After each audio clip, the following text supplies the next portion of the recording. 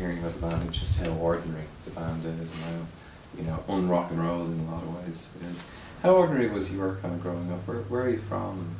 Well, I'm from Southampton originally, and grew up there and lived there for about 18 years, and then went to university in London where we all met. So in that respect, quite normal, ordinary. Yeah. What was your parents do? Archaeologists, but they were travelling all around the world and stuff, so we used to come to Ireland all the time, because they used to teach in Galway at UCG. So yeah, I sort of spent a lot of time milling around different countries and stuff. So. And what were you thinking about doing when you were growing up? Being in a band, really. No way. From a very early age was what I wanted to do. Why is that? I don't know, I was exposed to good music at a very early age, like via my parents, and just growing up listening to music, listening and wanting to play music, and I played like all sorts of instruments when I was really young, so it's just right from the beginning, definitely. What kind of stuff were they playing to you? A lot of old folk music, a lot of heaps and heaps of Irish music. Sort of grew up on Christy Moore and the Pogues and things like that. So yeah, from a lot of Bob Dylan, and then also things like the Beatles and the Stones, and a lot of sort of 60s, 70s rock and roll kind of thing. And what about yourself? What stuff were you kind of getting into? It's a dangerous question. I don't know, mostly that kind of thing, and just digging out records from my parents' sort of record collection and finding stuff that wasn't necessarily what teenagers were supposed to listen to, kind of thing, and looking through old Motown records and just interesting things rather than the sort of the pop. Was there nothing in the charts or nothing cool to nothing. play? Some of it sort of, well, it was from a really, when I was really, really young, then it would be, chart music would, sort of happy, dancey, what have you. But then, sort of growing up, it was more sort of a challenge to find interesting music, and not necessarily just the sort of vacuous pop stuff. Yeah. And before you went to university, did you manage to get to play with anyone locally, or? I played briefly with a friend's band in college, but nothing at all seriously at all. So I think we all sort of went to London to try and find the right people to be in a band with. So. But what did you actually go to London to study? Anthropology. Why? Why? Because I don't know. It just made sense. From the things I'd been studying beforehand, history and stuff like history and sociology and psychology, just sort of encapsulated all of them. And when you were going there now, was it with in your mind, I want to be an anthropologist, or was it, I'll do a bit of anthropology and see if I can get the music going? A bit of both. But when I got there, it was like, it was such a thriving musical environment. It was like, this has got to be the place to do it. If you don't do it now, then you'll never do it, kind of thing. So.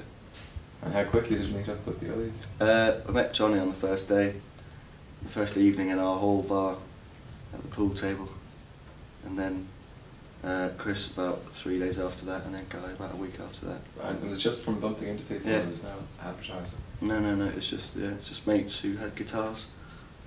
And how quickly did you start playing together? Within about sort of a few months, Chris and Johnny were writing together, just with guitars, and then Guy joined at the end of, or at the beginning of the summer, and then I joined at the beginning of the next year, so it all happened reasonably quickly. Very good. When exactly was that? That was, well, we fully formed in January '98. And when did you start playing gigs as Coldplay?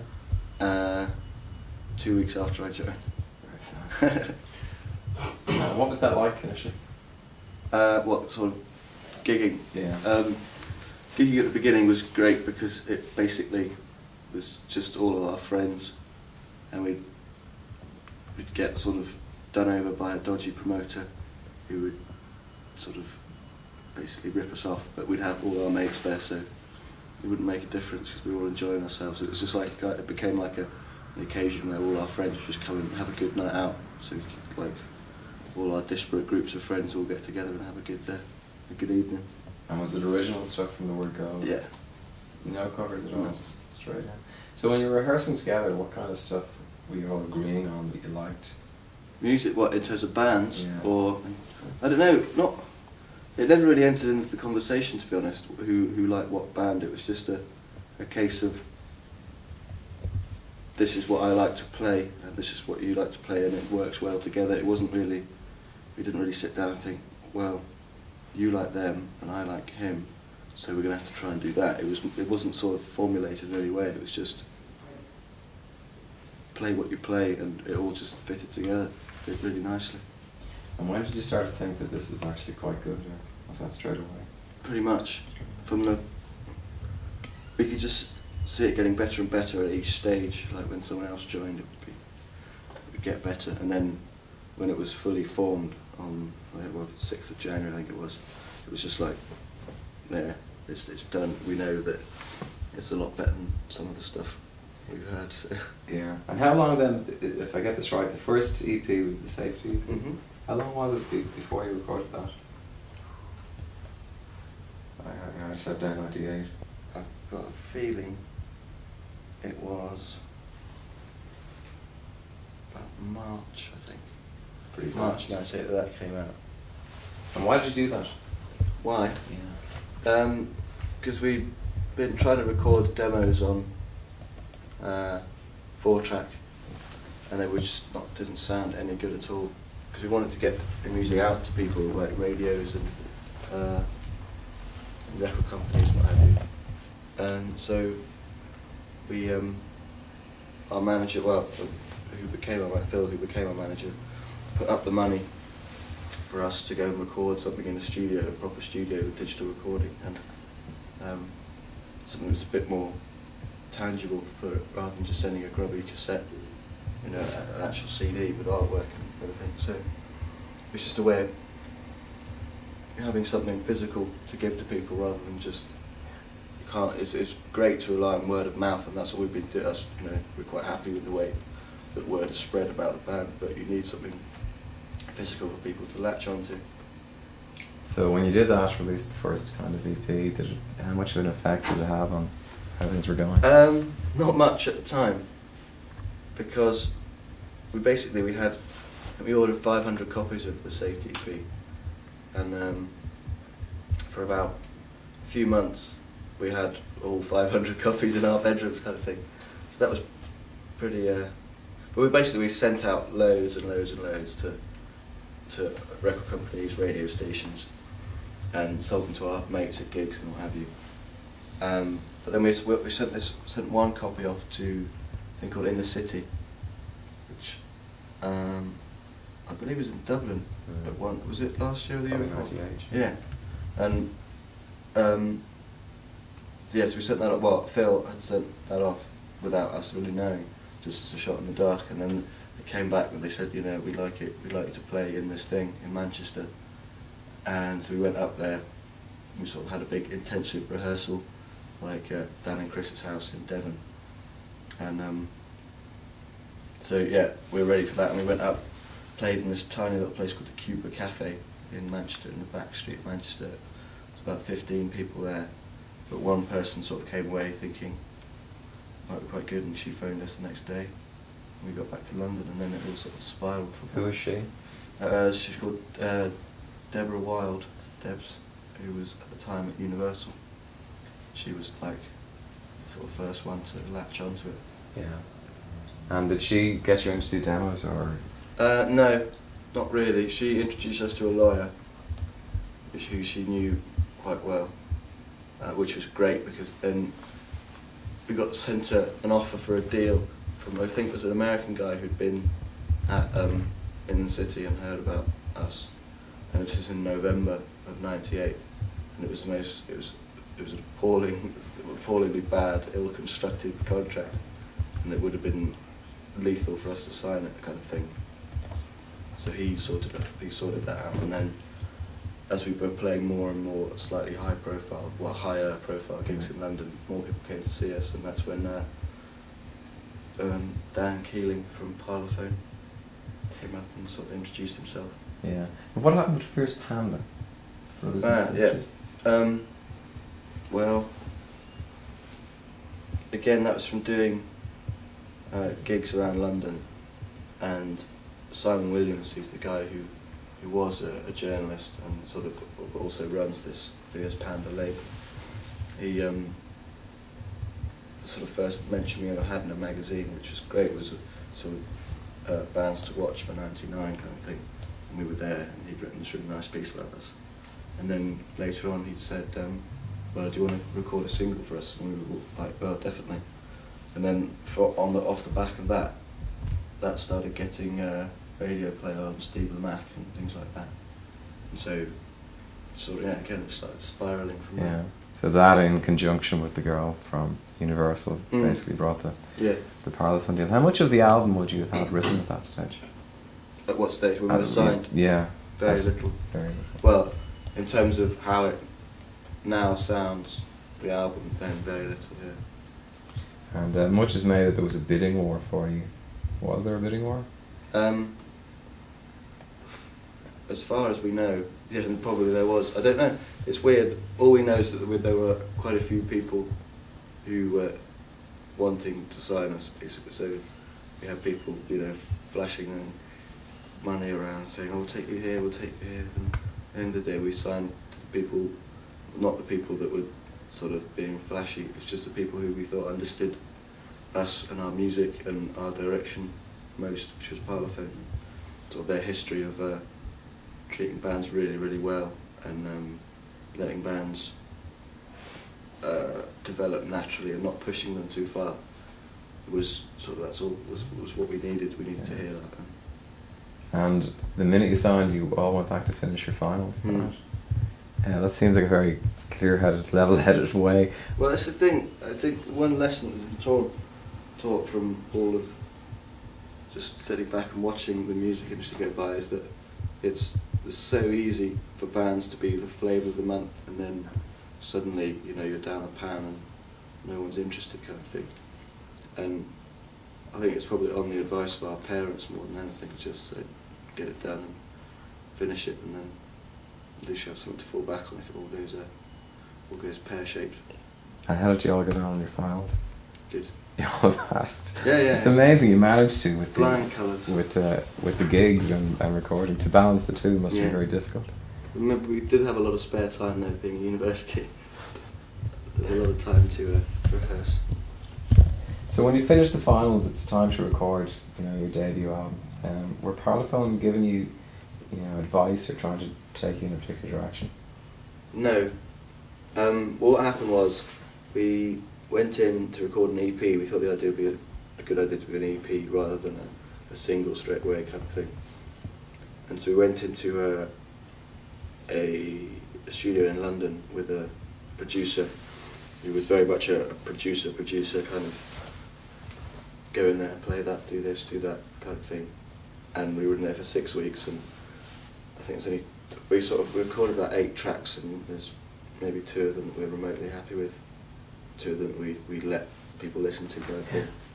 It was a massively important period for us, because it made us realise how we didn't want to record an album, how we didn't want to sound, and how we've got to take a stronger, we've got to be a stronger voice in our direction rather than letting someone sort of dictate what you're going to do.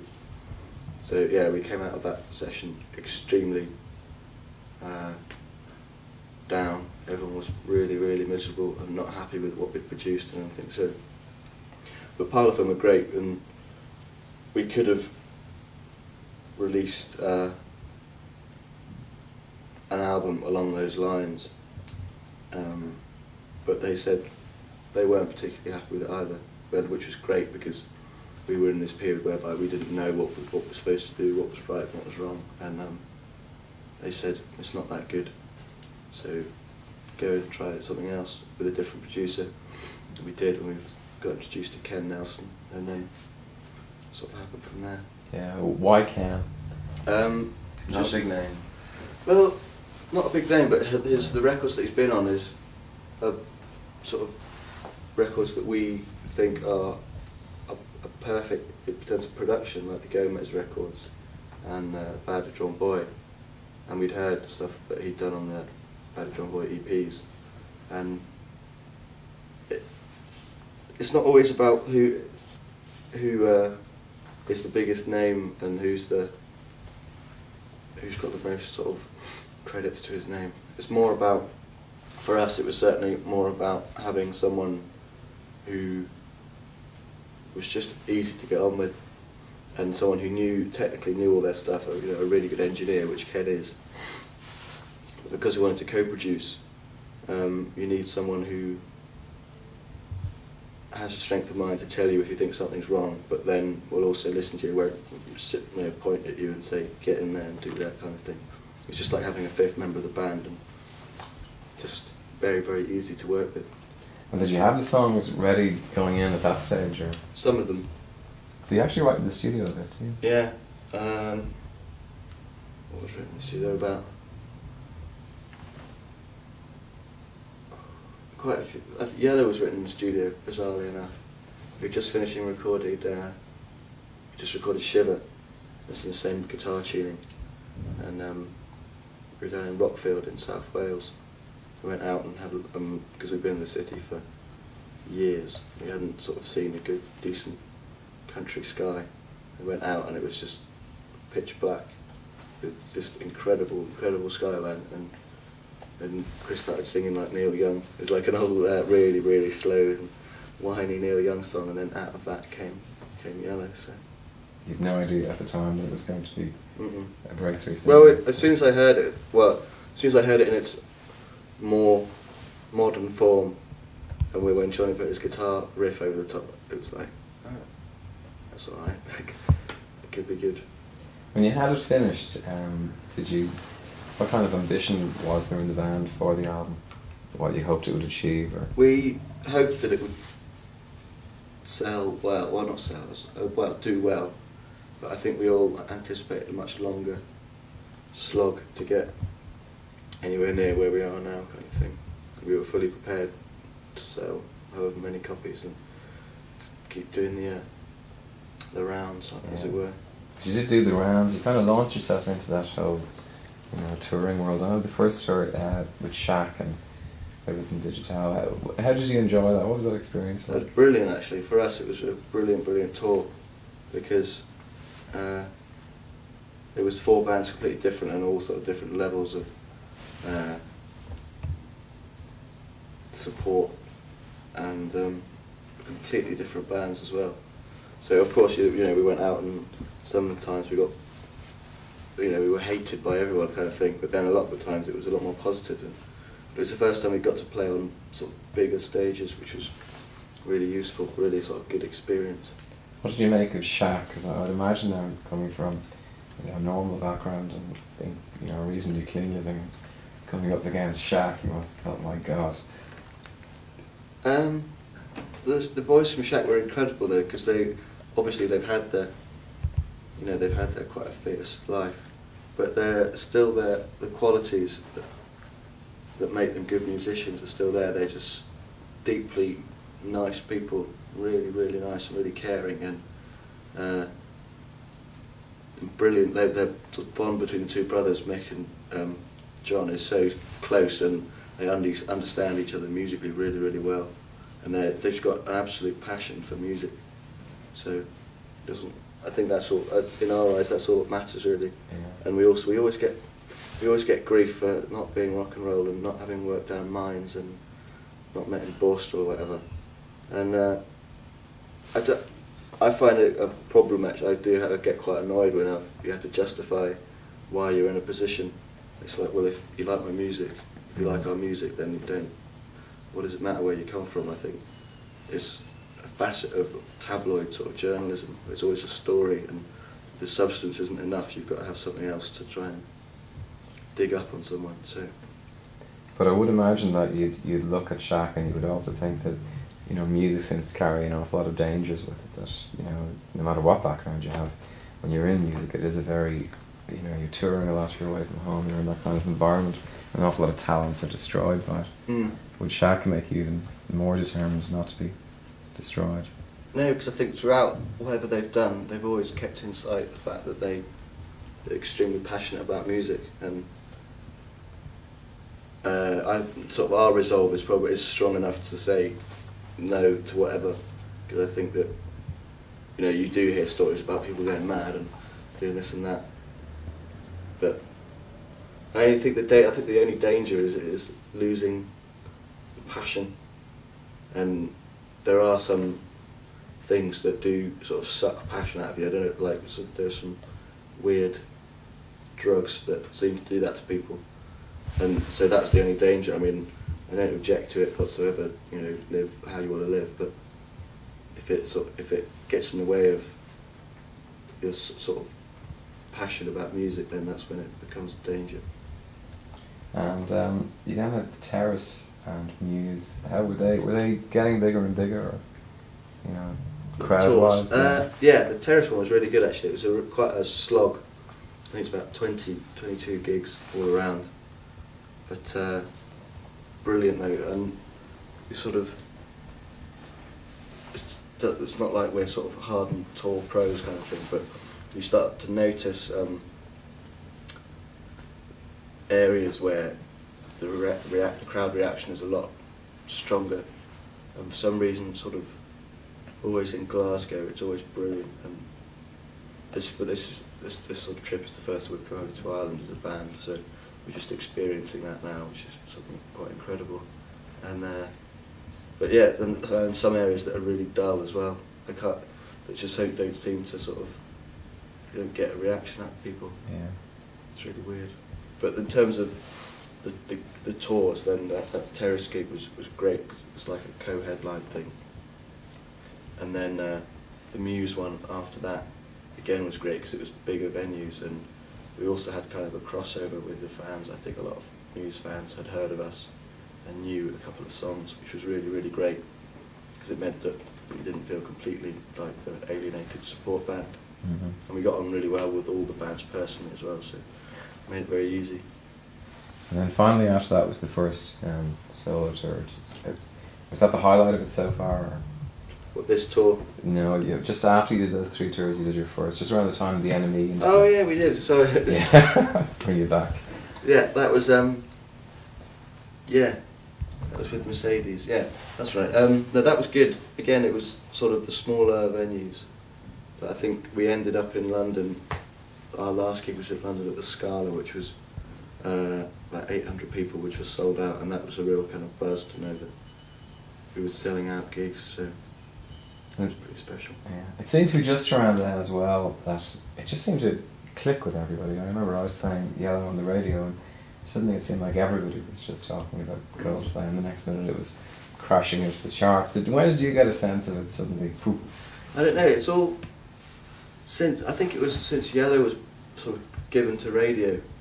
It just started getting picked up and by everyone putting on playlists, and it was mad. We were completely like, well, what's going on, kind of thing. You know, yesterday, before we gave Yellow to radio, no one really cared, and then, you know, you give someone a CD, and then it's like everything starts to sort of pick up, and it was kind of weird, and we were quite worried about overexposure because everyone was just flogging it to death. Do you know what I mean? Everyone was really playing it and playing it and playing it, and you got something like 600 plays a week on XFM or something. And it's like, well, how long can people actually still want to listen to it? And I think we were quite worried about the whole notion of something being played on radio for 6 weeks before it's available to be bought, and I think people would be bored of it by the time it gets to the shops. So, but it was weird. It was about that time when things started going a bit weird. What was the weirdest about it? Being exactly the same people, playing exactly the same music, but everyone else's reaction to you changing slightly unnerving, because you don't know what you've done. We're still exactly the same, the songs are all the same, but yet something's different, something's changed. Did it put pressure on you, or was it just fun? It was fun. I think the pressure that we feel on ourselves. Sorry, the pressure that we feel the most is the pressure that we put on ourselves, because we don't want to be a band that sort of dies out kind of thing. We want to improve, and I don't think we're not going to release anything else until we know that it's better than the previous thing. So, but you know, externally, is the band the kind of band that can, you know, stays together or whatever to ward off the evil attentions of the media? Hopefully, yeah. I think it's another thing we've been learning over the last few months. That's what's been actually that's the weirdest thing that's happened over the last 6 months. Or when was it? June. About 5 months. It's that suddenly everyone wants to interview you, and they all want to ask you the same 4 questions, and you have to answer them, you know, 18 times a day, and it becomes a lot more difficult to remain sincere and motivated and to answer these questions when it is the same thing over and over again. I remember one day we were sat down to do regional press phone interviews. I sat on my lounge at home, and I think it was 14 in a row from about 10 in the morning to about 4 in the afternoon. Just solid. And then you had to do international ones where you're speaking to people from Thailand where the phone line's appalling, and you answer a question really fluently and eloquent, and they can't hear you, so you've got to say it again and again. It just becomes, it was quite painful. Frustrating. Extremely. I'm very far from the music as well. Yeah. But you have to take pleasure then where you can kind of find it, which is in the music. What's the best bit for you at this stage? Is it gigs, writing songs, recording? At the moment it's anything vaguely creative, because we've been in this, because circumstances arose over the last month whereby we didn't get to play, basically. Johnny was quite ill, and for other reasons. It was just a promotional slog. And it was, that was a sort of a very weird time over the last month. It's been probably the weirdest time we've had.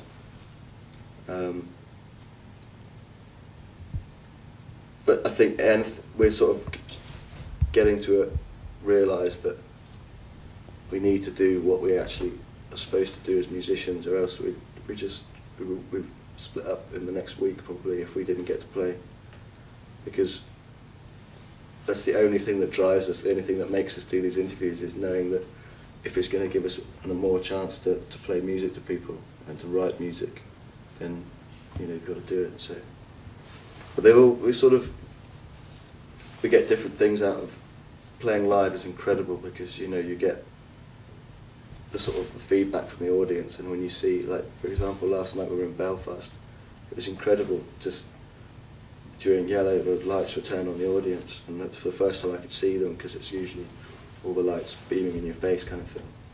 And it was just staggering. Everyone was jumping up and down, everyone arms in the air, and that was an amazing feeling. So you get that kind of real rush of playing live, but then you get excitement from writing stuff, because, you know, you're always trying to think of new parts and getting excited because you can see the promise in each of these new ideas, and then actual recording is kind of relief almost.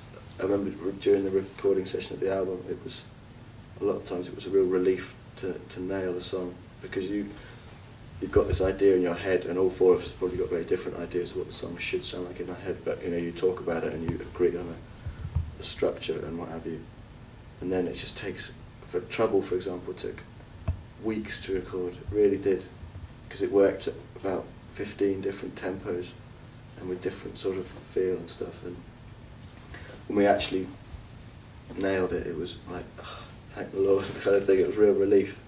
So you get different things out of different the different sort of sides of the creative thing. Yeah. Are you thinking ahead already to the next album? Yeah. Do you have any ideas in mind, producer or something like that? Not really. We just got ideas about the fact that it should be the songs that dictate the levels of production. I think what we're really happy about in the first album on Parachutes is that the songs are the important thing, and there's no token productionism. There's no, like, putting a bleep in there for the sake of it. It's all the production makes the songs kind of stand out. And in that respect, it's quite sort of traditional. It's not that cutting edge or anything. It's just about the songs. So, I mean, there's every chance that the next one could be a bit more technologically advanced or whatever. Yeah. But I don't think we'd never do that just for the sake of doing it. It would have to be because it made the songs better. And what do you think of the music scene generally that you're a part of now? Is it an inspiring one? Is there a lot of creativity in it, or? Which scene? Well, just the music world. I mean, I saw the Mercury Music Awards, and I was thinking there are a lot of great bands around. Do you think there's enough great bands around, or is it an inspiring time to be in a band? I think it is. It is a good time to be in a band because there's a lot of people in bands around that seem to be returning to. It's like a resurgence in returning to the things that are important, especially to us as a band, about performance and passion and good songwriting. And I think there's a lot of sort of, over the last few years, there's been a lot of sort of image-based things, and the charts have been ruled by image rather than substance. So it's just nice to see people coming back to not really caring about what they look like or how they come across in interviews. The power of the music is doing the job for them. So in that respect, it's really exciting. And do you think about where you stand in terms of the other bands? I know you get loads of comparisons with everybody who's in the charts, basically. Do you think in terms of what they're doing, is it good, or does that inform what you do, or do you just see yourself as separate from it? You can't help but be influenced by things around you, and not just music. Your influences come from all aspects of life, and music is a big part of that. So, but yeah, we always get compared to this and that, and to them, and all the bands that we get compared to. But I think it'd be pointless to say that none of them have influenced us, because it's not even conscious, that kind of thing. It's a subconscious thing. You just take in everything around you, and whether you be sort of positively influenced by it or negatively influenced by it. So yeah, I'd be lying if I said that we didn't listen and enjoy to a lot of music around at the moment. But likewise, there's, for all the bands that we get compared to, they always seem to be in the last sort of 5 years, whereas there were probably more apt ones that go back maybe 20, 30 years kind of thing. So probably have influenced the bands that are around at the moment as well. Exactly. We'll just change tape there, Tom. For a second. Well, another couple of minutes now. We'll go. Over here, tape. Can you hit that? Yeah. It's a strong wrist. Yes. Waiting on that. It's always a new joke. Yeah. That was absolutely guaranteed. Hello? That was absolutely guaranteed, isn't it? Strong. Sorry. Are you doing Well, changing tape? changing tape. Okay. Okay. Where did you play last night? Belfast, Ulster Hall. And as soon as Cracking you venue. get it, they will leave Man, here. yeah. Sure, the beats Sure, are just Crazy crazy. rooms up there. Lunatics. Love their music. Brilliant, mate. Yeah, Yeah. their music. Yeah. Brilliant, mate. Done? No, I'm sorry.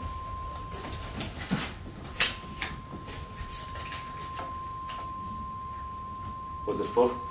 Yeah. The whole tour sold out. Yeah, And, definitely. great. Time with good.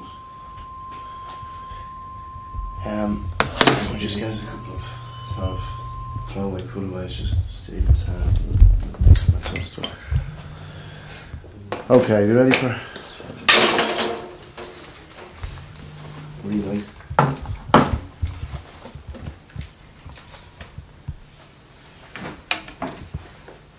Should we start in the wild again? Yes, please. Turning over? Yeah, one second. And speed. Okay, and will Coldplay 2. Just had 3 more questions here. I'm just wondering about your view of the music business. Do you think it helps talent or destroys it?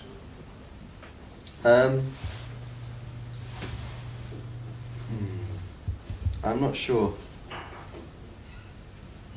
I think without the music industry, I think in a perfect world, people would have access to music without any form of media or anything, any form of business.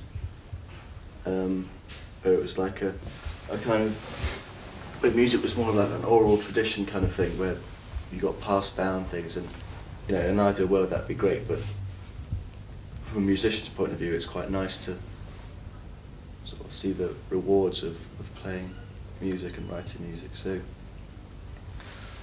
it's a difficult one, the trappings of the industry can destroy people, definitely,